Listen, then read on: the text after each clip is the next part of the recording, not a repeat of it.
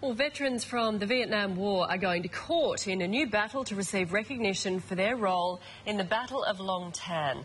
Lt Col Harry Smith says his men were denied medals and bravery awards. He says the honours system was manipulated in favour of the higher ranks who were far from the action. Joining us now is 7 News reporter Nick McCallum from 3AW in Melbourne and Michael Smith from 2UE in Sydney.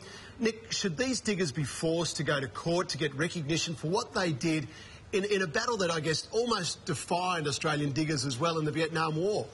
The short answer is, Mark, no, of course they shouldn't have to go to court. These guys have been screwed over twice politically. At the time, in the 60s and 70s, their bravery was overshadowed by the political debate back home as to whether we should be in Vietnam in the first place. And ever since, it's also been overshadowed by the politics on the actual battlefield. In Vietnam, there were 726 awards granted, only 22 went to privates. Most of those awards went to higher ranks, and of course the higher the rank, generally the further away from the battlefield.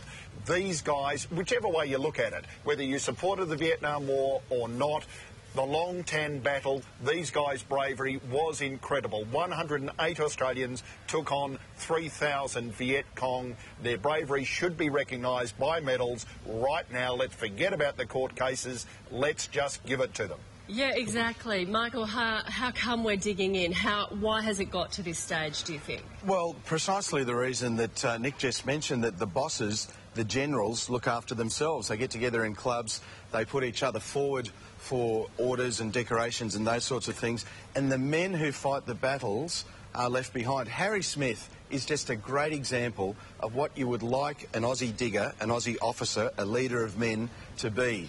Even all these years after Vietnam, Harry Smith is still engaged, not for himself, but for the men that he led on the battlefield and for the men that he left behind. In particular, one of his national servicemen subalterns, the Second Lieutenant Gordon Sharp, who was killed in action and received no recognition for him or his family for his bravery on the battlefield.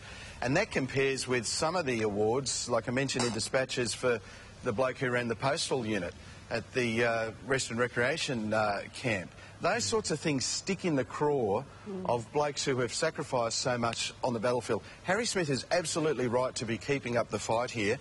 He's doing it for his troops, and he's an inspiration. That is what real leadership, I reckon, is all about. Spot on. Well said, boys. Moving